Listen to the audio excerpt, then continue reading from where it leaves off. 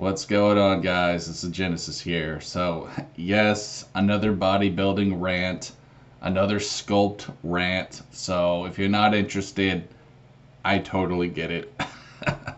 But I need to make this video because I need people to understand I ain't the only one talking about this, bro. Okay? Let me show off that glorious chest a little bit more. There we go, bro. No shame in the game, son. Greene, bro, one of the best to ever do it, dropped a video, dropped a fucking goddamn, well, I don't think I can say that word, B-O-M-B. He dropped a big one, bro. You know what I'm saying? Truth B-O-M-B on Mike O'Hearn's channel, which Mike O'Hearn, you know, love him or hate him, he's still a smart guy. And I love watching that guy work out, bro. He's just such a fucking inspiration, dude. I mean, really, bro. Like, the dude's almost 60, and he has the body of, like, a fucking 20-year-old. It's more than anything, it's just fascinating to watch, dude. Like, how he totally cheated biology. You know what I mean? He just fucking hacked the system, dude.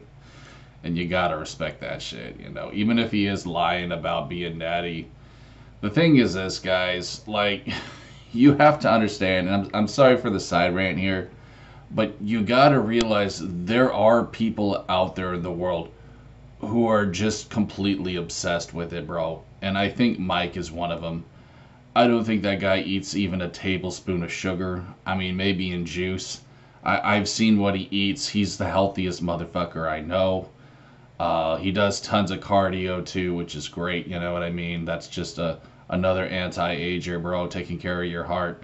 So I mean, I think he's just one of those people, dude, he's able to get it because he just works so goddamn hard, harder than most people. And I think that's what sets a lot of people off, is because, you know, they don't put in the work that he does, but they're still upset that he looks better than they do.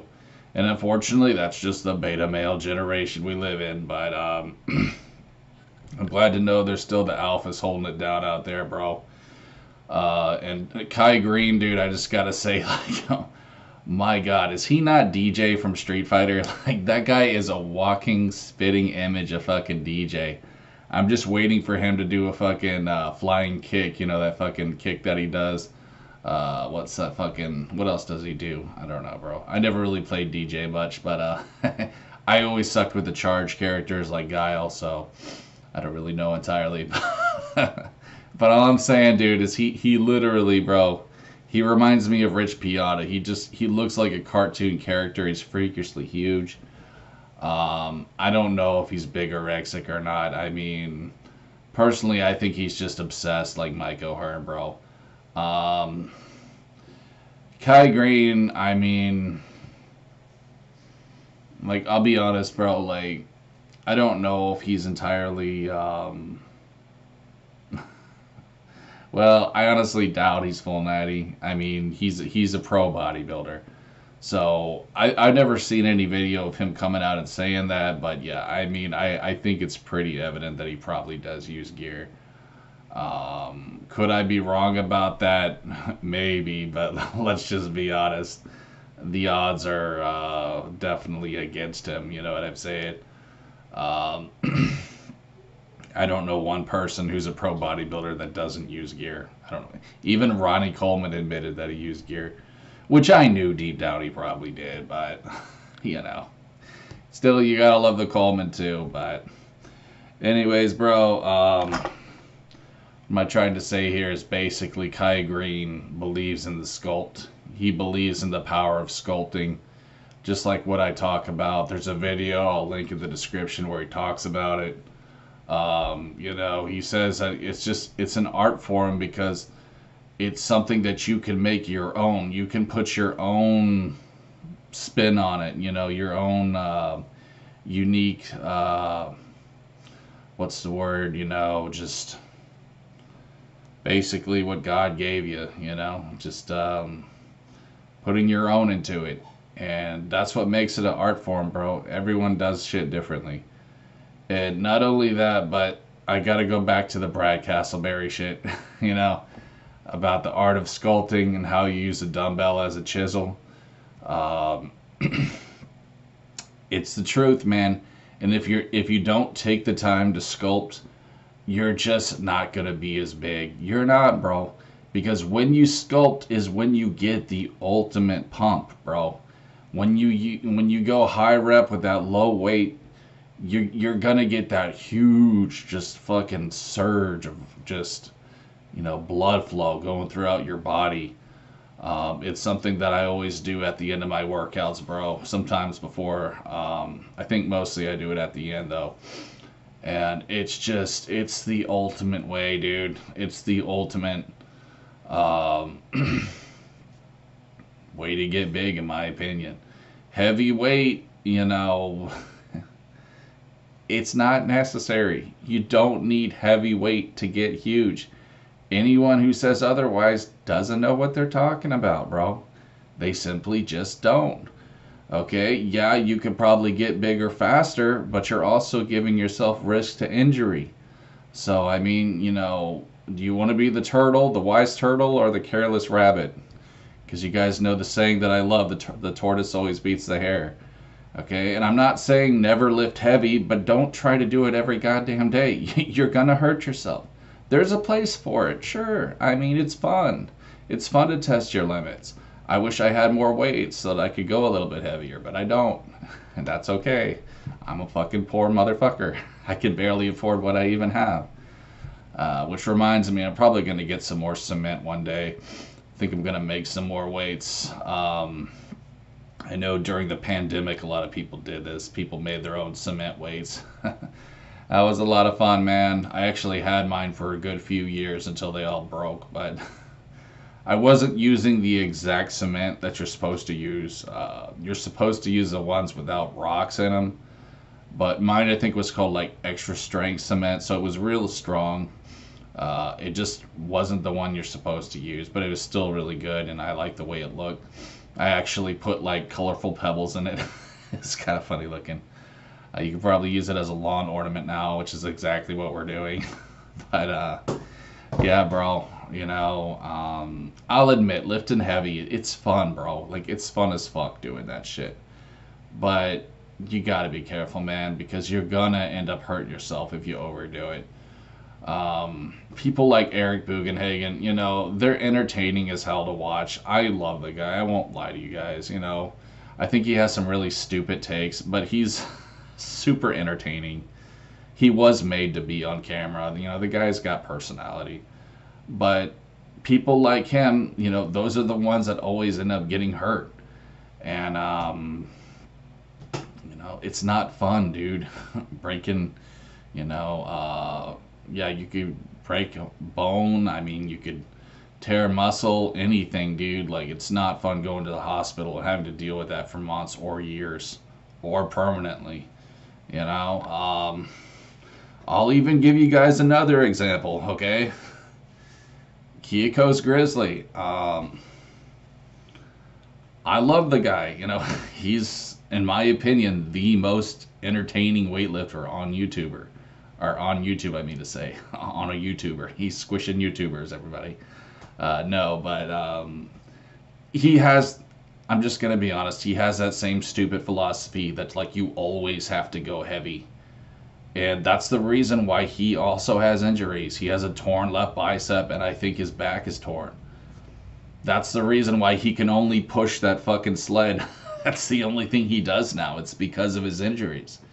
If he didn't have those injuries, he'd be able to do so much more.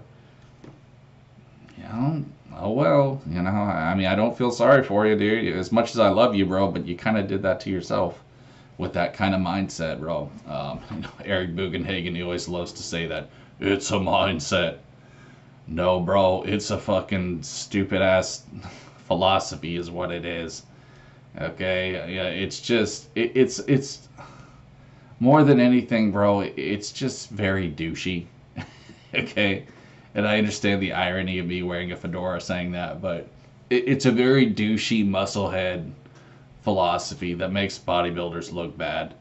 When you say shit like you just gotta go hard to go home, bro, or shit like that. Like, well, you can still go hard on low weights, so maybe that's a bad example, but You guys know what I'm trying to say. I'm sorry, guys. I was doing a lot of cardio earlier. So, yes, you're going to get laggy Genesis. The Genesis is still a bit lagged. But, anyways, guys, I hope you all are having a good Halloween. I'm sorry I wasn't able to do much for you guys. I really wanted to. I know I dropped that video about Saratoga. I thought that was funny.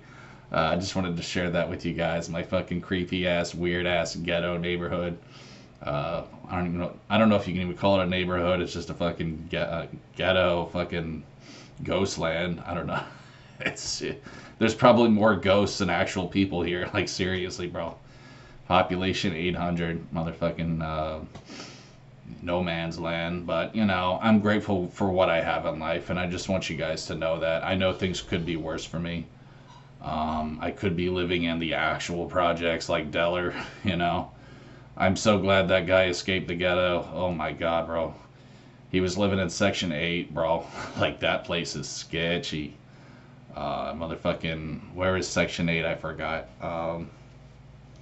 But anyways, yeah, that's like 5th Ward here in Houston. I know that kind of ghetto, and it's not a fun place to be. And, you know, I just... yeah, guys, gratitude, being grateful is a very, very good thing to help you in life. It will enhance your mood, you know, especially if you're into what is it? I'm sorry, guys, I am fucking fading out. Holy shit. If you're into stuff like manifestation and the law of attraction, gratitude is very important because it really does change your mindset. Like, there is a science to it. It's not just about, you know, be thankful. And when you're thankful, you know, you'll appreciate things. There actually is a bigger science to it. Same with smiling. I've talked about this before. The power of smiling is very, very effective when it comes to manifestation and just overall improving your mental health. Even if it's a fake smile, bro, fake it till you make it, you know. That's what I do, bro.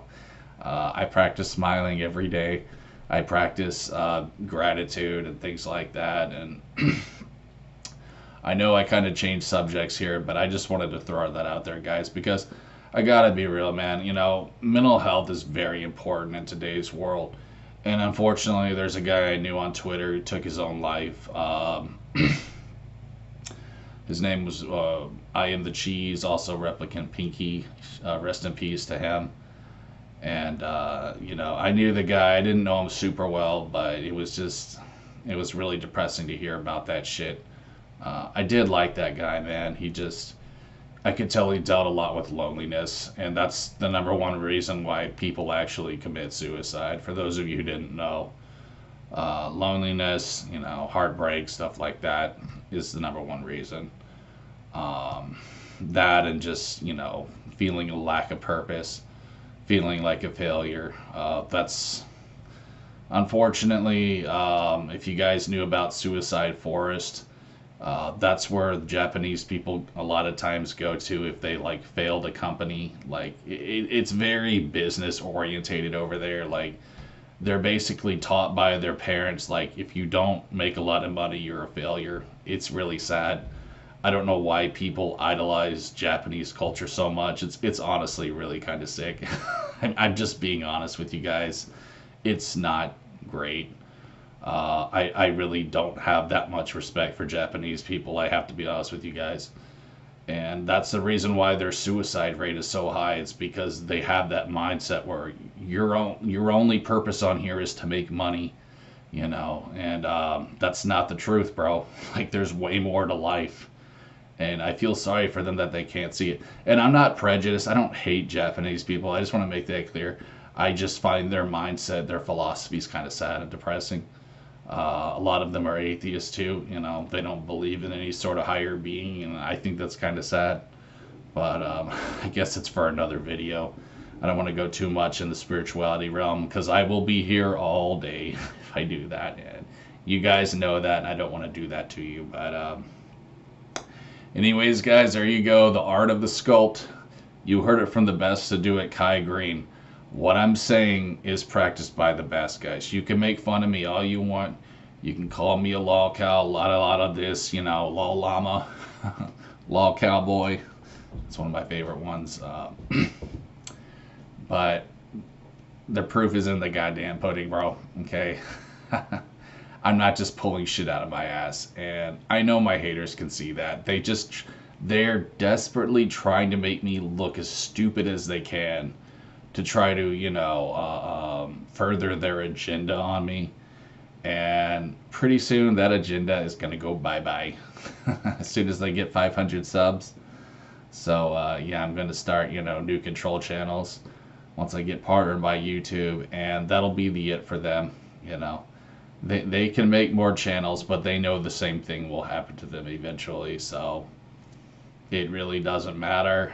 They're fucked either way, and they know it. That's why they're freaking out right now, and I find it hilarious. So, anyways, guys, there you go. 15-minute video, not too bad for today. I want to react to James Rolfe. That's right, AVGN. I want to react to one of his videos. His Bored James. He did the Dream Phone. I think I'm gonna do that one. I have to admit that's probably my favorite video that he ever made. was about a game made for girls, but it's just really great. It's hilarious, really well done. It was back when Mike Matei was more tolerable, and they had Bootsy on the show too. I love Bootsy, man.